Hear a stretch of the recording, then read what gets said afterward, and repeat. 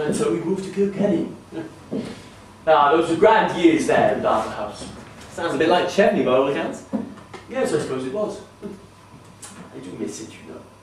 We were there for 4 years. We were there when I made my Irish crossing.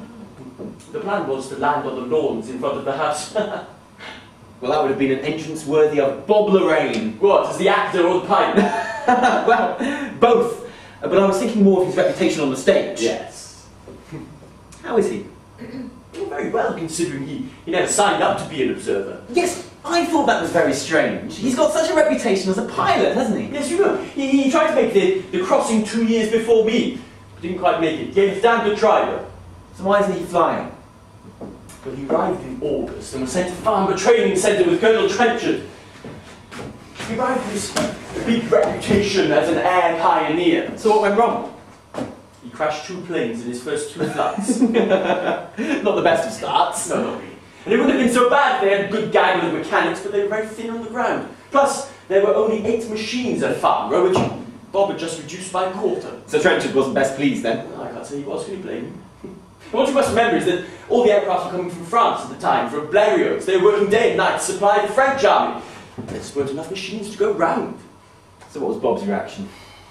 Well, I suppose you could say he was heartbroken. But he was so keen and eager to do his part, they took him on as an observer. And here he is with me. Well, I dare say... Mademoiselle from Armatier's pie.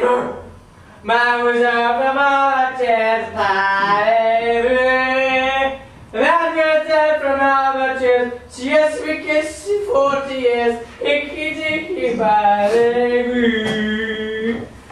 Mademoiselle from Armatier's pie. Mademoiselle from Armatier's pie. He hasn't been kissed in 40 years. And she... Evans! Senor? Sorry, sir. I didn't know you were here. No, evidently. I think you should get yourself a black coffee, don't you? That's a very, very good idea, sir. Yes, we'll think about it. Where's the kitchen? Yes, well, I think it's very good of Trenchard to keep Bob on in the circumstances. Yes, I suppose so.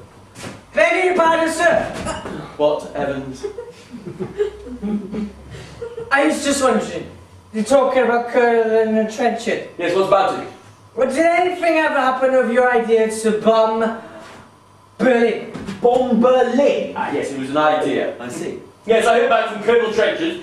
He thought it workable, but the powers that be said no. Not until the spring. That's good then. No, that is not good, Evans. Why wait until the spring when the winds will have gone to the east and we'll have to fly against them? No, that is not bloody good. No, it's not good, sir. That's what I thought. Oh, well. Another time. Yes, but there may not be another time, Evans.